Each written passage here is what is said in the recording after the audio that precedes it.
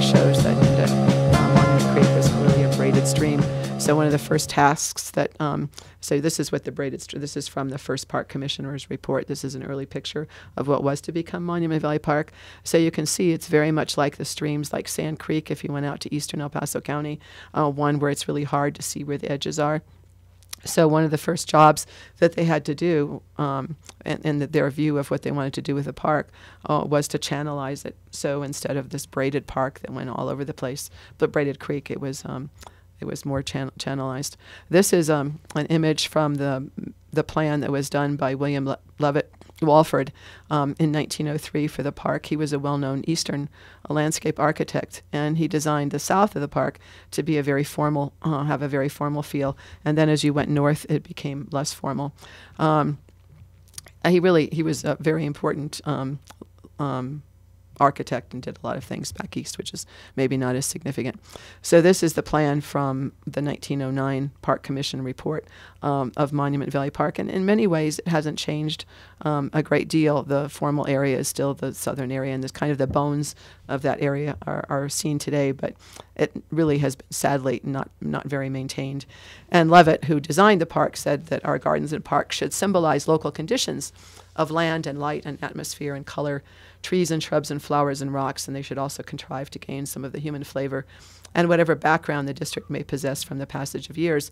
And I think this is significant because Palmer, as a really incredible naturalist, one of his goals for Monument Valley Park was to have one of every tree and shrub that's found in Colorado in the park, so that people who moved here could see what grew here naturally and hopefully plant similar plants. He also had an incredible variety of native perennials, wildflowers in the garden, and we know that from the lists that they have out at Glen Erie of plants that he brought from the greenhouses at Glen Erie down to be planted in Monument Valley Park. And sadly, the 1935 flood wiped out all of that. This is another image of the park as it was designed by Levitt. And you see that the way it was designed, there were many, many opportunities for people in the neighborhoods to enter the park. There were many entrances, not one key entrance where everybody gathered or a parking lot, but many opportunities for people to access the park. This is the earliest postcard of the park, and this is right next to Boulder Crescent. Still, as I said, the bones of that area are still there. This is that same postcard from 1907, so this would have been the year that the park was given to the citizens of Colorado Springs. There's a rose garden down there. This is a house that was that Josephine, the sister of Julie Penrose, that was built right on the park, and sadly the Fine Arts Center tore that down a couple of years ago for a parking lot. One of the things I think that speaks to Palmer's attachment to his own bioregion and his own geography is all of the materials that were used in the park in Palmer's time were collected on the site. So all of the walls were built with rocks from the creek, and it really gives a flavor of the place to the park.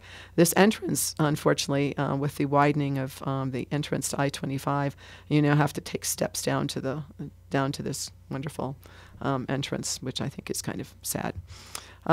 Palmer had his own office in the park, which eventually became the caretaker's house in the park, and that's where Van Diest, who was the engineer who actually built the park, had his office. And because this was a long-term, I mean, from 1901 till the gift in 1907, this was a huge project, so there were people in the park all the time. This, as I said, was the earliest postcard, other than that black and white one that I showed you, which showed you everything that was in the park had to be planted. So Palmer, again, is paying for all of these trees or bringing them up from the Arkansas Valley. This is the formal rose garden today, and you can actually see some of the original foundation.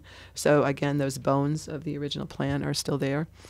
One of the things I always think that shows what people value in a community is what they put on postcards. I collect postcards of old libraries because in the 19th century, libraries were fine public buildings. Today, they tend to look like Kmart's. But I think it's significant that a lot of the postcards from Colorado Springs from that era were of Monument Valley Park. These are just a few of them, and I think it shows that people valued the park. This again is from the 1908 First Park Commission's report, and you can see that the creek was at the same grade as the paths along the creek, so that it was really easy if you wanted to access the water. You could easily do that. You really felt like the creek was part of the park. And most of the structures in the park were again made of natural materials. This is looking west from the top of what the geologic column is right here, and there was a waterfall which is right outside the picture, which fed this fourth pond, which unfortunately was never reconstructed after the 1935 flood. And probably also in 1957, utilities closed the El Paso Canal, so that water source was no longer available for feeding the cascade that fed into the park. But you can see what a major amenity. When I think about the fact that so many cities and towns are turning their creeksides into these major amenities, there have been a lot of articles in the paper about how our Chamber of Commerce and elected officials all went to Tulsa, Oklahoma to see this wonderful thing they did with the river that went through their town. And we had all of this, and we've turned our back on it, which is really sad. One of the things that really also characterized the park in Palmer's day were these wonderfully rustic bridges that crossed over the creek. And there's a man in Denver whom I just love, who's a civil engineer, and he told me he had this moment of truth when he was a student at Dartmouth, and they were studying the bridges of Robert Merrill in Switzerland, which were built in the 19th century. And he said, if a bridge can be both beautiful and functional, then why aren't they always both? And this is an important bridge builder in the United States, and he said in bridge design, the aesthetics are quite as important as the engineering detail. It's a crime to build an ugly bridge. And unfortunately, I think that's an ethic that we've forgotten today, because the bridges we see now over Monument Valley Park are nothing to write home about. This is another example of one of those rustic bridges. Both, you can see, they're on postcards. People were proud of them. And then another significant part of Monument Valley Park is that Palmer was an early investor in Van Briggle's pottery, and when Artis died in 1904, Palmer carved out a piece of what was to have been Monument Valley Park right there at Glen and Uinta, and gave it to Anne Van Briggle to build a pottery. They had been down on Nevada, and it was in a residential neighborhood, and it was restricted. And so this was a much better place for the pottery. And so in 1907, Nicholas van den Arend was the architect and designed this incredible building, which is not now officially part of the park because it's owned by Colorado College, but certainly could be considered a key part of the park because it was originally in Palmer. It was Palmer's gift to Anne. And I think it's certainly an asset.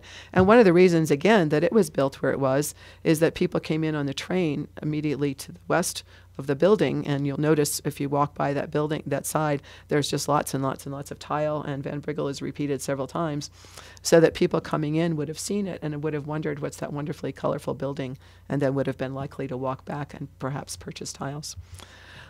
These wonderful pavilions, two of them that are in the park, were designed by Thomas McLaren, who's Colorado Springs' leading architect. So they're significant for that reason, and plus they're quite beautiful.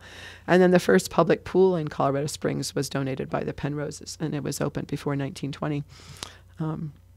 In the park, it's been closed for several years, unfortunately. And it's one of I think only two, maybe three outdoor pools in the city. And I think you can see the Pikes Peak and the mountains from the pool. It's really quite wonderful. And this is the bandstand that was donated, the funds by the Carlton family. One of the things that I love is that the early superintendents of parks were all horticulturalists or plants people. They weren't functionaries or bureaucrats. And the one who was the park superintendent from about 1920 to 1934 when he died was this wonderful man named Gustav Hennenhofer, who came from Germany. He'd apprenticed at Frederick the Great's castle at Sanssouci and really knew his horticulture. He actually was president of the American Rock Garden Association, and he had built this incredible rock garden down in the south end of Monument Valley Park. And in the newspaper, they say they brought 120 loads of rock from Palmer Park down to build this rock garden.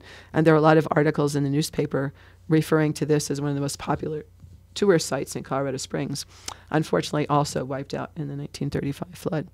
So here are some of those historic photos of some of the activities that went on in the park, and you can see the skaters, the horseshoers, the kids playing with giant balls, et cetera, down by the pool and the pavilion.